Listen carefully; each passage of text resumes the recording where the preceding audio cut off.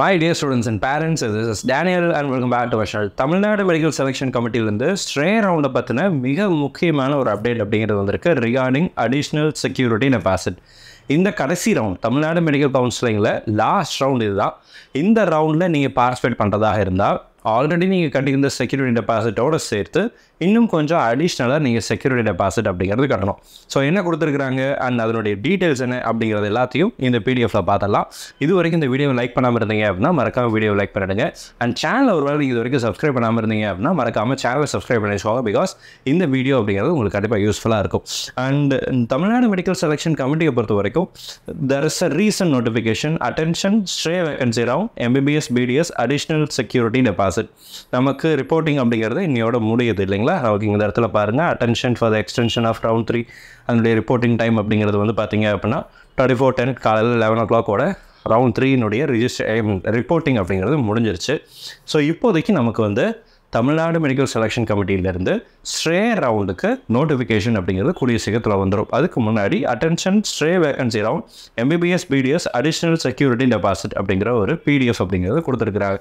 இந்த நோட்டிஃபிகேஷனில் என்ன சொல்கிறாங்கன்னு சொல்லி கேட்டிங்கன்னா இது இன்றைக்கி வந்திருக்குது 24/10/2024 இன்றைக்கி வந்திருக்கிற நோட்டிஃபிகேஷன். ஸ்ட்ரே வேகன்சி ரவுண்டில் நீங்கள் பார்ட்டிசிபேட் பண்ணுறதாக இருந்தால் you have to pay an additional security deposit. இந்த அடிஷ்னல் செக்யூரிட்டி டெபாசிட்டை பே பண்ணுறதை பற்றி சொல்லியிருக்கிறாங்க. அதை பற்றி நான் உங்களுக்கு காமிச்சிட்றேன். Important information to the candidates. All the eligible applied candidates to Tamil Nadu Medical Selection Committee are hereby informed that to prevent a wastage of precious medical or dental seats, the candidates have to pay an additional security deposit of amount ₹5 lakhs.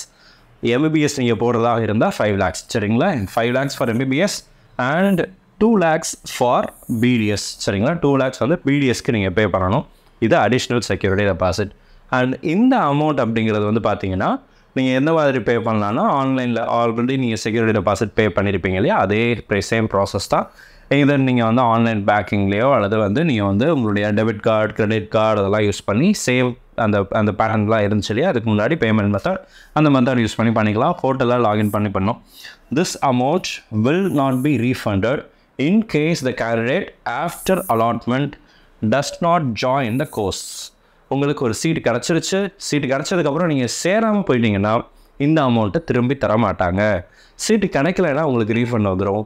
சீட்டு கிடச்சி நீங்கள் join பண்ணிட்டீங்கனாலும் refund வந்துடும் சரிங்களா? ரீஃபண்டுங்கிறத விட அதை பற்றி இங்கே update கொடுத்துருக்குறாங்க. This amount the amount will be adjusted in the payment and tuition fees if the candidate is allotted a seat in this round.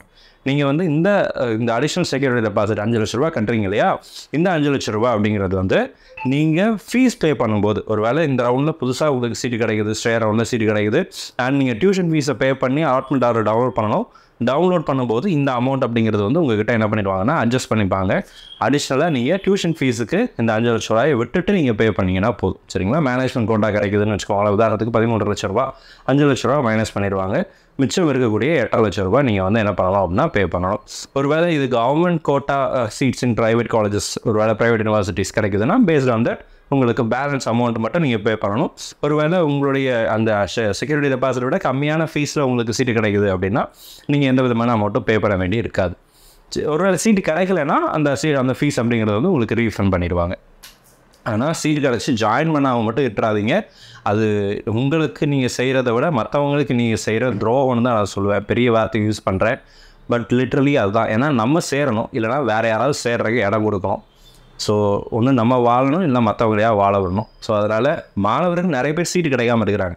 இந்த ரவுண்டில் நீங்கள் சீட்டு போட்டு நீங்கள் சீட்டு கிடச்சி நீங்கள் ஜாயின் பண்ண விட்டிங்கன்னா நீங்களும் அடுத்த வருஷம் கவுன்சிலிங்கில் தமிழ்நாடு கவுன்சிலிங்கில் பார்ட்டிசிபேட் பண்ண முடியாது.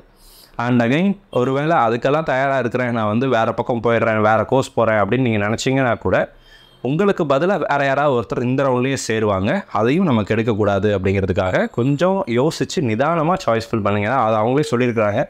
Candidates R instructed to think carefully before choice filling their choices because this is the final phase of counseling and not joining the allotted seats will result in seats not being filled up. இந்த seat வந்து ஃபில்லே ஆகாது கடைசி வரைக்கும். அப்புறம் அப்படி போயிட்டே இருக்கும். வேறு ஏதாவது வகையில் இதுக்கு தனியாக ஒரு ரவுண்டை கண்டக்ட் பண்ண வேண்டிய சூழ்நிலை அப்படிங்கிறது வரும். Hence candidates are requested to fill choices only if they wish to join the course or college. நீங்கள் எந்த காலேஜில் சேரணும்னு நினைக்கிறீங்களோ, எந்த கோர்ஸ் படிக்கணும்னு நினைக்கிறீங்களோ அதை மட்டும் போடுங்க. பிடிஎஸ் பிடிச்சா பிடிஎஸ் போடுங்க, MBBS பிடிச்சா MBBS போடுங்க, MBS மட்டும்தான் வேணும்னா அதை மட்டும் போடுங்க. ப்ரைவேட் யூனிவர்சிட்டிஸ் வேணான்னு அதை போடாதீங்க. ப்ரைவேட் காலேஜில் ஏதாவது 1-2 காலேஜ் வேணாம்னு நினச்சிங்கன்னா அதை போடாதீங்க. இல்லை எனக்கு ப்ரைவேட் யூனிவர்சிட்டி மட்டும்தான் டார்கெட் பண்ணுறேன்னா அதை மட்டும் போடுங்க. செலக்டிவாக சாய்ஸ் ஃபில்லிங் அப்படிங்கிறது பண்ணுங்கள். சீட்டு கிடைக்கல, எங்கே சீட்டு கிடைச்சாலும் நான் சேர்ந்துருவேன் அப்படின்னா நீ எல்லா காலேஜையும் போடலாம். அவைலபிளாக இருக்கக்கூடிய எல்லா காலேஜஸும் நீ என்ன பண்ணலாம் அப்படின்னா போடலாம். If candidates fail to join the allotted course, they will have to forfeit the security deposit and tuition fee and pay discontinuation fee, and also they will not be able to participate in NEET UG medical counseling for subsequent 1 academic year. அடுத்த ஒரு வருஷத்துக்கு கவுன்சிலிங்கில் participate பண்ண முடியாதுன்னு ப்ராஸ்பெக்டஸ்லேயும் போட்டிருக்கிறாங்க, இப்போ கொடுத்த நோட்டிஃபிகேஷன்லேயும் போட்டிருக்கிறாங்க. ஸோ அதனால் கொஞ்சம் கேர்ஃபுல்லாக சாய்ஸ் ஃபில்லிங் பண்ணுங்கள்.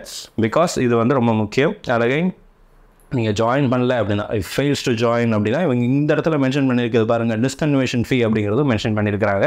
அதனால் நல்லா யோசிச்சு பெனால்ட்டியெல்லாம் பே பண்ண வேண்டியிருக்கு அப்படிங்கிறாங்க. ஸோ அதனால் நல்லா யோசிச்சுட்டு அதுக்கு தகுந்த மாதிரி சாய்ஸ் ஃபில்லிங் அப்படிங்கிறது பண்ணுங்கள். ஸோ இப்போதைக்கு வந்திருக்கக்கூடிய மிக முக்கியமான அப்டேட் அப்படிங்கிறது இதுதான். Tamil Nadu medical selection கமிட்டியிலேருந்து stray ரவுண்டுக்குரிய notification கூடிய சீக்கிரத்தில் கொடுத்துருவாங்க. ஆல் இண்டியா கோட்டாவுடைய ரிஜிஸ்ட்ரேஷன் அப்படிங்கிறது போயிட்டுருக்கு, சாய்ஸ் ஃபில்லிங் அப்படிங்கிறது போயிட்டுருக்கு. ஸோ ஆல் இண்டியா கோட்டாவில் நீங்கள் சீட்டு கிடச்சி சேரலைன்னா அடுத்த வருஷம் நீட்டே எழுத முடியாது. இந்த வருஷம் தமிழ்நாடு மெடிக்கல் கவுன்சிலிங் சீட்டு கிடச்சி சேரலைன்னா அடுத்த ஒரு வருஷம் கவுன்சிலிங்கில் பார்ட்டிசிபேட் பண்ண முடியாது. அதனால் சீரியஸ் கேண்டிடேட்ஸ் மட்டும் ஸ்ட்ரே ரவுண்டில் பார்ட்டிசிபேட் பண்ணுங்கள். ஜஸ்ட் லைக் தான் நான் என்னோடய லக்கை ட்ரை பண்ணி பார்க்குறேன் அப்படின்னு நினைக்கிறவங்க, இல்லை நான் வந்து சும்மா பார்ட்டிசிபேட் பண்ணி பார்க்கணும் அப்படின்னு நினைக்கிறவங்க, நீங்கள் இன்னொரு மாணவருடைய வாழ்க்கையும் சேர்த்து விளையாடுறீங்க அப்படிங்கிறத வந்து மனசில் வச்சுட்டு கொஞ்சம் யோசித்து செயல்படுங்க அப்படிங்கிறது என்னுடைய மாணவர்கள் சார்பாக நான் வைக்கக்கூடிய ஒரு கோரிக்கையாக இருக்குது. ஸோ இந்த வீடியோ உங்களுக்கு பிடிச்சிருக்கும்னு நினைக்கிறேன், ஒரு கிளாரிட்டி கிடச்சிருக்கும்னு நினைக்கிறேன்.